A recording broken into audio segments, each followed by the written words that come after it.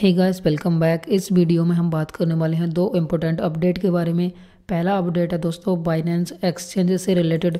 तो Binance exchange लगभग 5 coin को जो है डीलिस्ट कर रहा है अपने एक्सचेंज से, क्योंकि बाइनेंस एक्सचेंज की जो टर्म्स एंड कंडीशन है उसके अकॉर्डिंग ये कॉइन जो है सही नहीं है, तो इस वजह से वो डीलिस्ट कर रहा है। और इन कॉइन्स में से अगर आपने कोई सा बाई करके रखा है या फिर बाइनेंस एक्सचेंज पे होल्ड करके रखा है तो आप उसको रिमूव कर सकते हैं। हालांकि जो विड्रॉल्स की डेट है वो काफ़ी लंबी चौड़ी है, तो आप इजीली वहाँ से रिमूव कर सकते हैं अपने कॉइन्स को अगर आपने बाई करके रखा है इन कॉइन्स में से कोई सा। तो ये जो 5 कॉइन है दोस्तों उनमें है clock coin, modem salt, substratum and बिंग्स।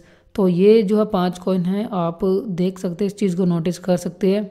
और सेकंड न्यूज़ है दोस्तों कॉइनबेस से रिलेटेड। अगर आप कॉइनबेस वॉलेट यूज करते हैं तो रिसेंटली अभी 1-2 दिन पहले ही कॉइनबेस वॉलेट वालों ने एक फीचर ऐड किया है कि आप अपनी प्राइवेट की हाउस का बैकअप गूगल ड्राइव पर या फिर आई क्लाउड पर डाल सकते हैं। Google drive basically Android users के लिए है और ये गूगल का प्रोडक्ट है, एंड आई क्लाउड जो है iOS यूजर्स के लिए है जो कि एप्पल का फ़ोन यूज करते हैं।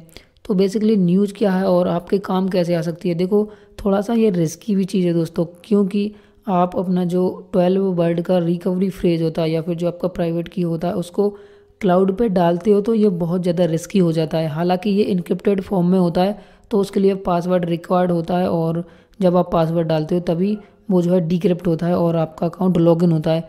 बट कई बार ऐसा होता है कि लोगों का जो जीमेल है वो कॉम्प्रोमाइज़ हो जाए तो वहाँ पे प्रॉब्लम आ सकती है। तो अगर आप कॉइनबेस वॉलेट यूज करते हैं और इस फीचर का यूज करना चाहते हैं, अपने क्लाउड पे अगर रखना चाहते हैं अपनी प्राइवेट की को, तो मेक श्योर कि आपका जो जीमेल है उस पर 2FA सिक्योरिटी लगा ही रहना चाहिए दोस्तों। अदरवाइज इस फीचर को आप यूज मत कीजिए, क्योंकि ये जो फीचर है ऑप्शनल है। ऐसा नहीं है कि जो प्राइवेट की है आप उसको बैकअप ही लेना है अपने क्लाउड पे। आप चाहें तो इस फीचर को जो स्किप कर सकते हैं। तो ये कुछ लोगों के लिए सही है जिनका जीमेल अकाउंट सिक्योर है, बिकॉज कई बार होता है कि हम लोग अपना जो प्राइवेट की है वो बाय मिस्टेकली भूल जाते हैं या फिर कुछ ऐसी जगह पे रख देते हैं तो उसको वहाँ से रिकवर कर पाना मुश्किल होता है। तो ऐसे में जो बैकअप है क्लाउड स्टोरेज का वही काम आता है।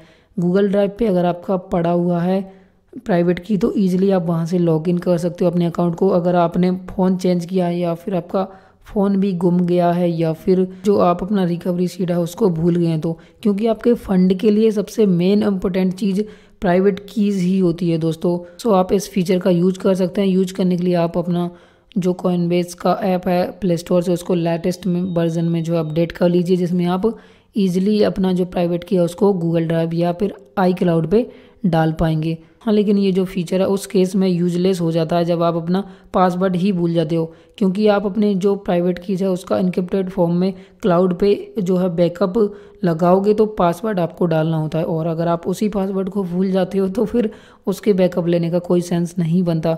तो पासवर्ड तो कभी नहीं बोलना है आपको, इस चीज़ को हमेशा याद रखें। अभी कुछ केस में ये होता है कि बहुत सारे यूजर्स होते हैं जो कि बहुत ही कॉमन सा पासवर्ड रख देते हैं, तो उस केस में भी प्रॉब्लम हो जाती है हैक वगैरह होने का, क्योंकि हैकर्स हमेशा ट्राई करते रहते हैं ऐसी चीज़ों को। तो आप चाहें तो यूज कर सकते हैं, वैसे यूज बोला बट सिक्योरिटी के साथ यूज करें तो बेटर रहेगा। तो ये दोनों इंपॉर्टेंट अपडेट थी दोस्तों जो कि मुझे आप लोगों को बतानी थी इस वीडियो में। Thank you so much.